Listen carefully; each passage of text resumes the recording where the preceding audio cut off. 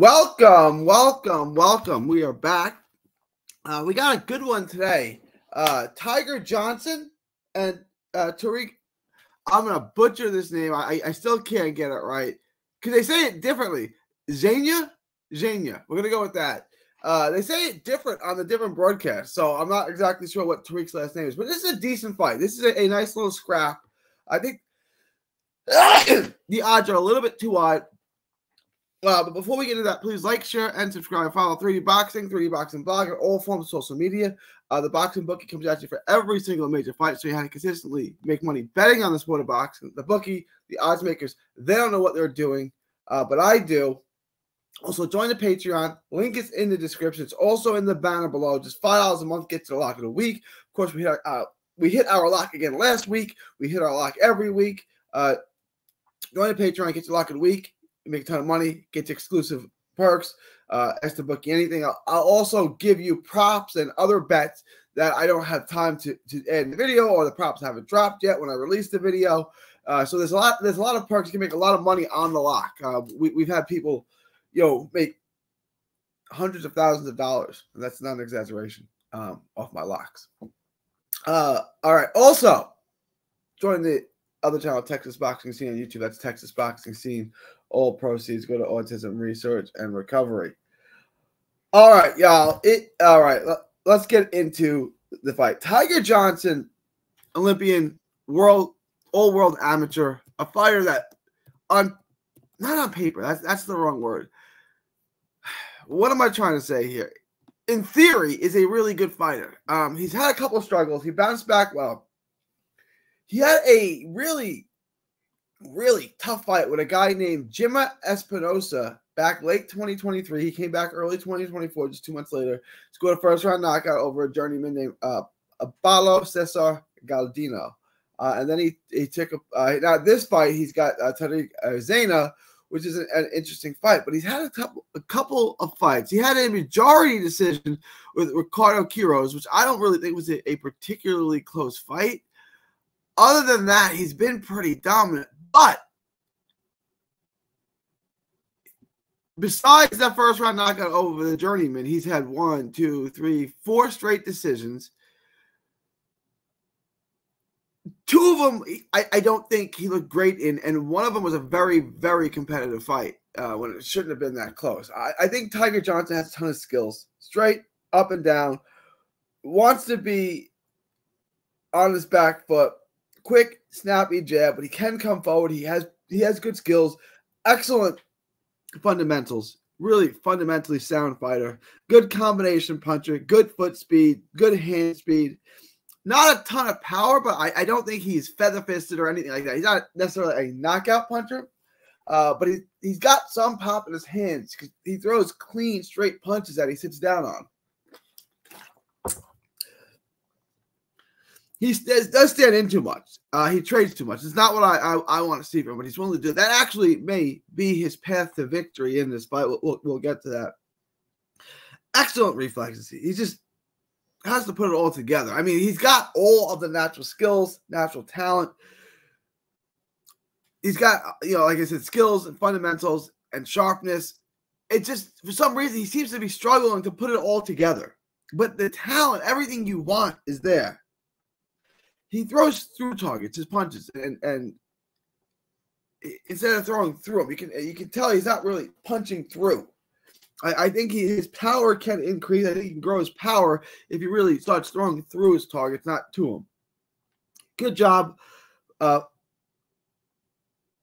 He's a preferred back foot fighter, but he can also fight well with the front foot. He's super quick. Like I said, the reflexes.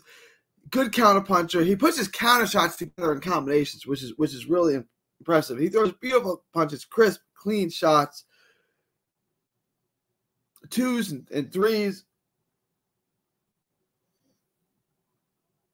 High ring IQ guy, really high. I'm not sure why he gets hit too much. I don't think he has much of a game plan when he's in the ring. I'm not sure why he's struggling like this, but he is, right? Like he's a master boxer. He can fight at all three levels to a degree. Like there's so much here, and he's struggling with this level of opposition, and I'm really not sure why he is. I do think he'll win this fight, though. Tarik Zaina likes to be at range, uses his height and reach really well. He doubles up his jab. Pretty good fighter from the outside. He's up the back foot as well. And that's why I think Tiger might want to come forward. Zaina is long. He's rangy. His strength is fighting at long range. Tiger is good at that too and may be able to outpoint him, but I think if he really gets in and presses the action, he may be able to get a stoppage. If he's fighting at distance, he can still win the fight. He probably will still win the fight. But I think he's making it much more interesting and much more difficult than he has to. I honestly believe that. Sometimes, honestly, it takes more energy. It takes more legs to box all night than it does to bang away. Like, it really does. Like, I know that might sound counterintuitive to people who have been in the ring, but like, you know, there are times where I don't have the legs to box all day. No, I don't have the legs to do that today. So maybe it was bad wake up, whatever. I'm gonna stand in and fight.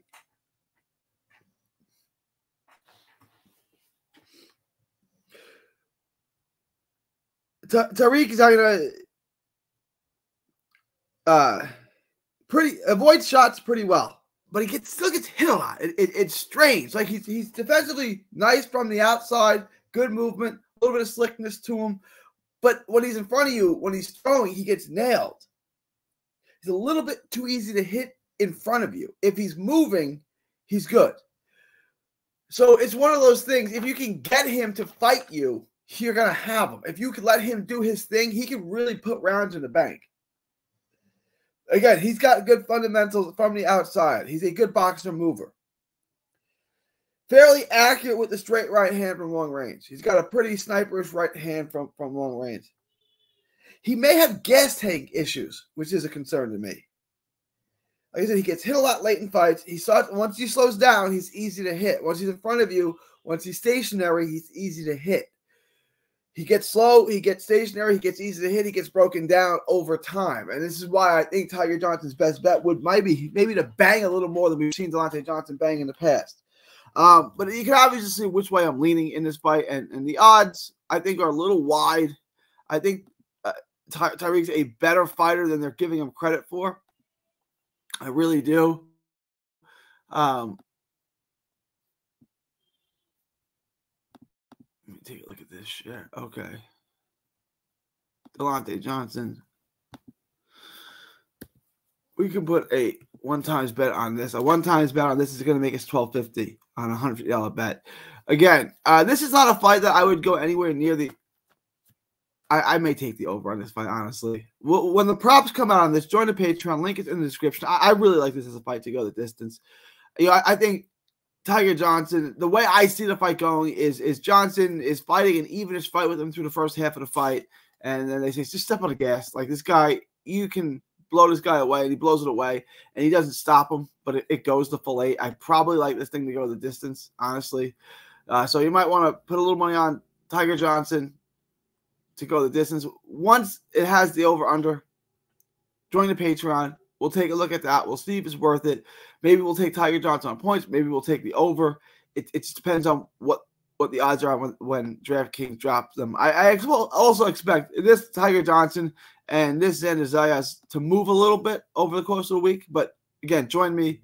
Let's take a look at that together. Join the Patreon. Link is in the description. Just $5 a month. But that's the bet here. We'll add to this bet in the Patreon, $5 a month. Join the Patreon, $5 a month. But here's the bet. 1.5 times Tiger Johnson. $150 bet makes you $162.50. Let me know what you guys think. Leave your thoughts, comments below. Please like, share, and subscribe. Follow 3D Boxing, 3D Boxing blog on all forms of social media. The Boxing Bookie comes at you for every single major fight, showing you how to consistently make money betting on the sport of boxing. It is, June 3rd, 2024. From Texas to the world, thank you, and God bless. Don't miss a tweet, post, story, or video. 3D Boxing is on Twitter, Instagram, and Facebook. Hit the subscribe button now to stay inside the ring.